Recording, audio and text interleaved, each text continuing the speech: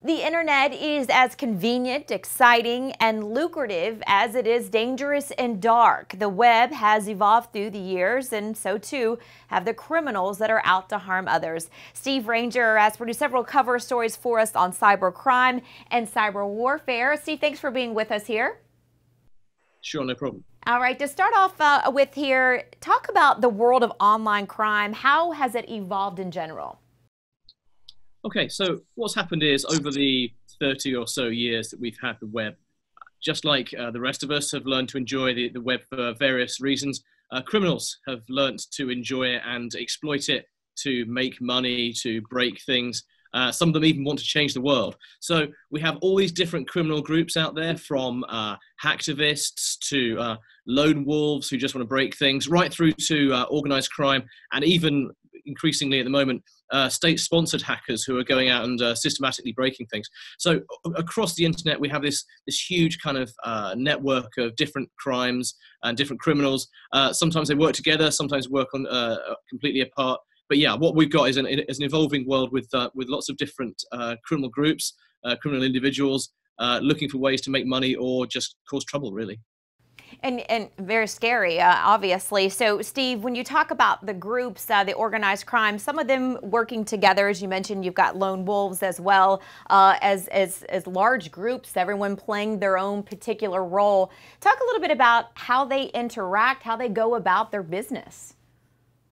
Sure. So what's quite interesting is there's this kind of overlapping ecosystem. You have right at the bottom, you have what we call disorganized crime, disorganized cyber criminals, which might be individuals or groups of one or two or three, so, small groups, and they might be doing anything really from fraud to hacking, to writing viruses, to writing ransomware, or to buying ransomware from larger organized groups, or maybe someone on the dark web, and then reselling it, or just trying to make a bit of money here and there doing scams. Then you have organized crime, and organized crime on the internet now is a seriously big business. You have these kind of federated organizations where you'll have a kind of a cybercrime boss, and then you'll have he or she will connect up different groups with different specialities to run really big frauds, make a bunch of money. Then above them, you might have state-backed hackers. We've seen a lot of that recently. Involved with cyber espionage or probing military systems, looking for holes that could be exploited at a different date.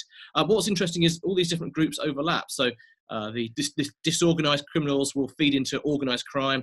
Organized crime and some of the state-backed stuff, they will also overlap as well. So you might have someone who is, by day working as a criminal, and by night working doing some kind of state-backed stuff, or the other way around. So all these groups, it's really hard to work out who's where, but there's certainly a lot of overlapping organized crime and disorganized crime, lots of overlapping activity there. Okay, and when you mentioned, you talk so much about how we are hearing so much about the state-backed groups and the criminals there. How big of a threat is that? So I think it's hard to calculate the threat. To the average person, it's pretty unlikely that state-backed hackers are going to come after you unless you're a really high-value target. So to the average person, it's quite a rare kind of risk. Obviously, if you are working in aerospace or biotech or robotics, one of those kind of companies, then there's a reasonable chance that someone's going to try and hack your systems to steal your intellectual property or just cause trouble. In terms of the bigger risks, clearly down the line, there's a lot of worry about cyber warfare, that hackers could actually break into things like power systems or banks and cause chaos that way. That's clearly a huge risk, but the likelihood of it is very low. What's going to happen day to day is you're more likely to run into a scammer, or maybe get ransomware on your PC or something like that. Those are kind of the everyday risks, which are incredibly annoying and a real problem if suddenly your PC is encrypted and you can't get to your family photos or the work you're doing. Those are kind of everyday risks. There's right at the other end of the scale is this fear of cyber warfare and state-sponsored crime. That's much less likely, but clearly, really, really dangerous if it actually does happen. Right, on both ends of the scale, scary for everyone. And when it comes to protecting ourselves, Steve, what is it that you recommend? Well, some of the real basics can save you here.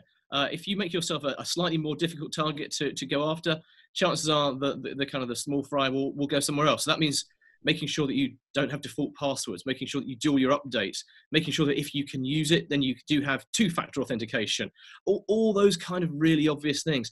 Being careful about what you click on in an email, from the most basic to the most incredibly complicated attacks.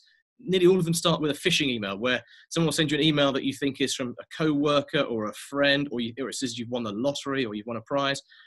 You click on that and you could be in a lot of trouble. So basically, the common sense approach is going to save you from a whole lot of pain. At the other end of the scale, if you are being targeted by state-sponsored hackers, well, you've got to work a lot harder. You kind of almost expect that they will in some way get into your systems and then try and work out how to reduce the damage. Again, that's really only for a very small sector of people, and those people probably realize who they are already. But for the average person who isn't like necessarily a target for an intelligence agency, just doing the obvious stuff will make you so much of a harder target to go after that mostly they will go elsewhere.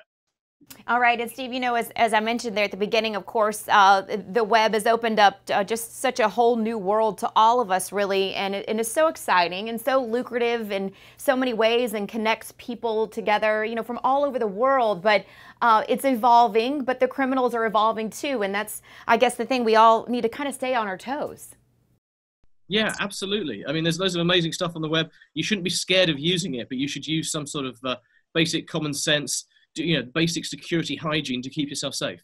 All right, most definitely. Steve, thank you so much for your work on this. I know you've done so much research and several cover stories for us here at Tech Republic and ZDNet, so we appreciate your work, and be sure to check out Steve's pieces there at Tech Republic and ZDNet.